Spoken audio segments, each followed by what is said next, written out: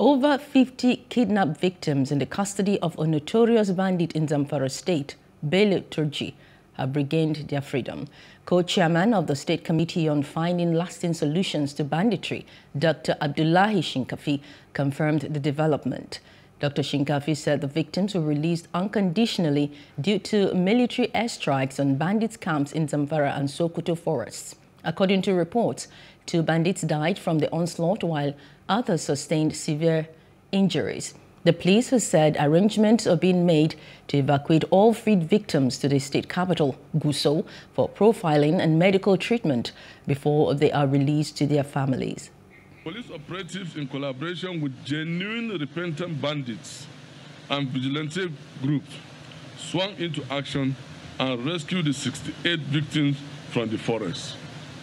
The victims were in captivity for over 3 months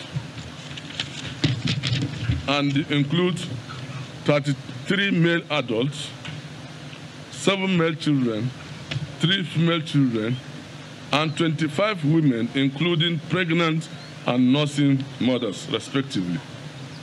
The victims hailed from Magaria, Maradun, Gusau or Zamfara State, and Sabon Birni local government area of Sokoto State.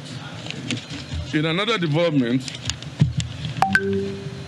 we have rescued of 29 kidnapped victims from Safia local government area.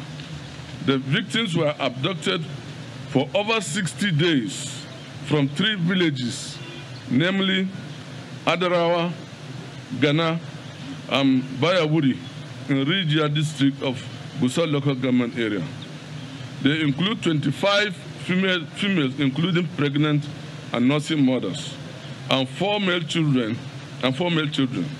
Hello, hope you enjoyed the news. Please do subscribe to our YouTube channel and don't forget to hit the notification button so you get notified about fresh news updates.